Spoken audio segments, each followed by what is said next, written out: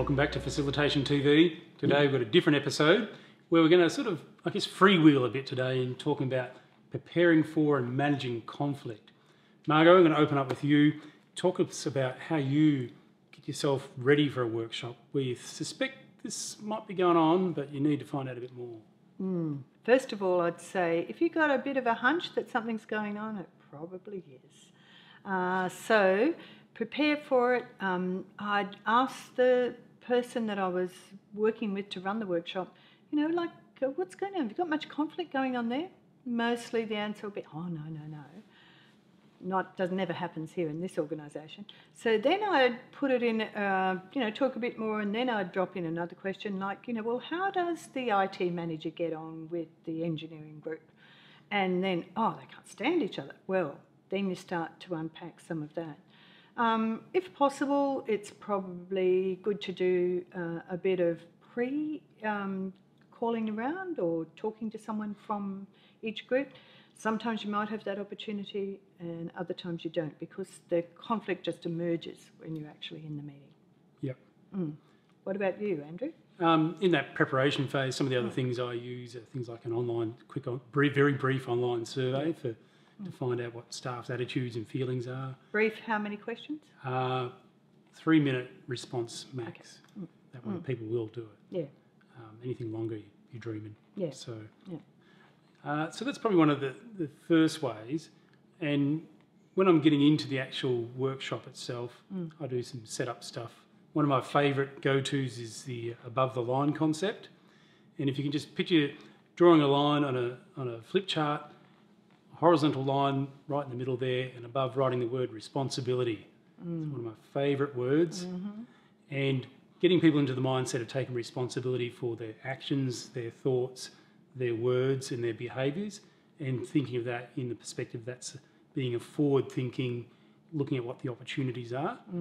And underneath that line, underneath responsibility, I write 2 other words, which is lay blame and justify. So I ask people to be thinking about any time in that meeting where they're pointing the finger at someone else or justifying bad behaviour.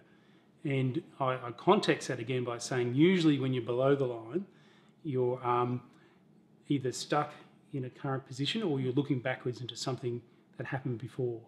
Then I contrast the 2 of them, because when you're above the line, you've got the opportunity to influence what's about to happen. When you're below the line, you can't change what's happened in the past. So I get people to really think from that construct, and the amount of times that light bulb's just gone on for people, it's just been fantastic. Great model. You set the expectation. I've seen you do that, and you set the expectation, and people, by and large, rise to it, which is terrific. The other thing I've seen you do, which is terrific, is the ropes. Yeah. Love the ropes. And the ropes are respect, openness, preparedness, experience, share your experience, and the most important one, I reckon, is to share the air. That's it. Yeah. And if share the air means that you all get equal time to speak. And if it's up there on the board, I've seen you work with that very effectively. And if someone's speaking for too long, you can kind of go, we're sharing the air here. Yeah. I just get people to say, use 2 of your most vital bodily organs, which is your mouth and your ears, and be really conscious of the balance between the 2. Terrific. Yeah. Any time for you when you're in the space, when the conflict emerges, some of the things you've tried that... Conflict emerging is quite... first of all, I think you have to manage it in yourself as a facilitator. So don't react to it is a really important... don't let that conflict trigger your reaction buttons, because if you start getting in there, it can derail the whole meeting. So pause for a minute if necessary. Tell the group, we're just going to take a short, break here so you can get a drink and change positions or whatever. Gives you just a moment to think and kind of go, breathe. What's going on here?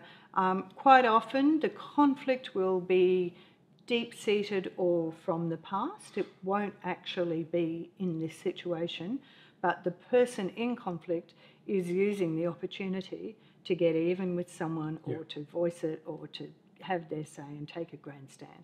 So pull it back, get your own, centre back again, and then kind of come in, and if you've set your ground rules, your ropes and you're above the line, and you've also set the framework for the meeting.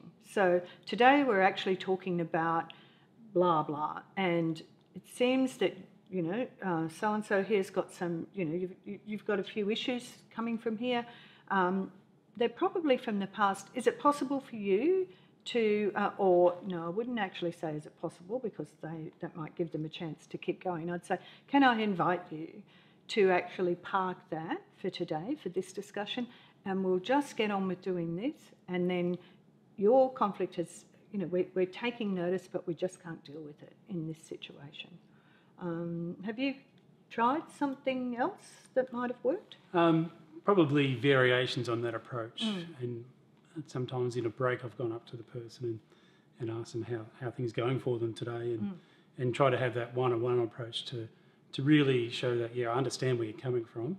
We just need to talk about how we're going to manage it today. And sometimes there hasn't been any overt conflict, but you see the arm folds and you're getting the death stare and all that sort of stuff. And to see that, great clues.